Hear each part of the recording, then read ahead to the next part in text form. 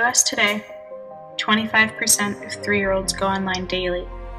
This number goes up to 50% by age 5 and 70% by age 8. Today's media and culture is undeniably negative in its portrayals of women, their role in society, and their worth based on their beauty.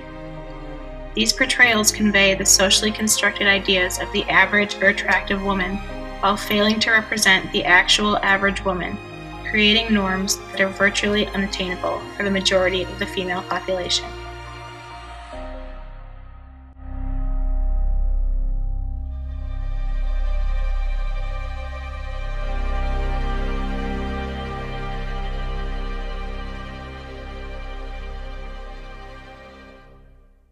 While actual women's bodies have grown larger, societal standards of body shape have become much thinner. Many of the models in the media are approximately 20% below the ideal healthy body weight, thus meeting the diagnostic criteria for anorexia.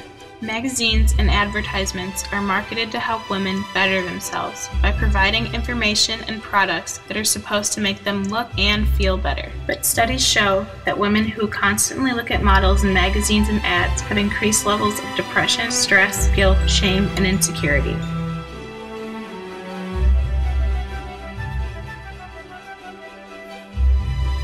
%20 of 9-year-olds and over 40% of 14-year-olds report wanting to lose weight, whereas most of these girls are within the normal healthy weight range for their age.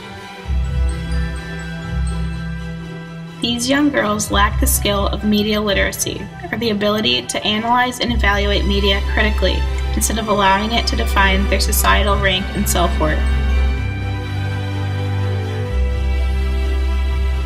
Instead of encouraging young girls and women to become media literate, society and popular culture are using women's ignorance to their advantage, exploiting the insecurities of girls and women for their own capitalistic gains.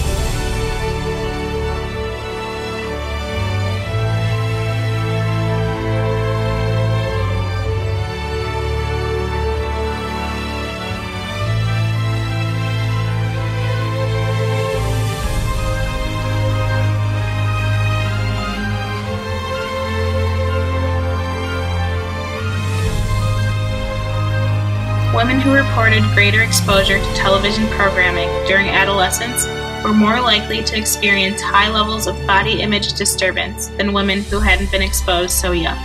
Today, music, television, ads, and magazines are increasingly influential forms of media in adolescent and college females. These forms of media project a standard to which women are expected to aspire, though the standard is almost completely impossible for the majority of women to achieve. This inability to meet the standard sends the message to women that you're not good enough, and women's constant social comparison with the typical media images is detrimental to their mood, body image, and self-esteem. The glorification of models who are often under what is considered healthy body weight sends the message to women that they must sacrifice their health to meet society's standards of beauty. Today, the media and technology play a bigger role in our everyday lives than they ever have before. In this digital age of constant connectedness, members of nearly every generation own devices that connect to the internet, and thus receive media messages. Because of this domination of technology, our younger generations are being exposed to developmentally detrimental social norms and messages sooner in their development process and more intensely than ever before.